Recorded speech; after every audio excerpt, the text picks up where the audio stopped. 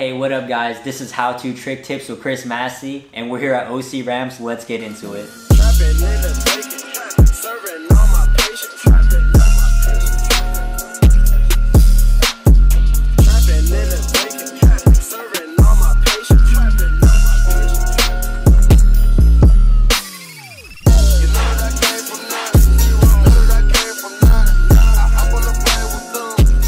Today's how-to is a kickflip on a quarter pipe. You want to have your kickflips pretty good, but it's not the same as flat ground.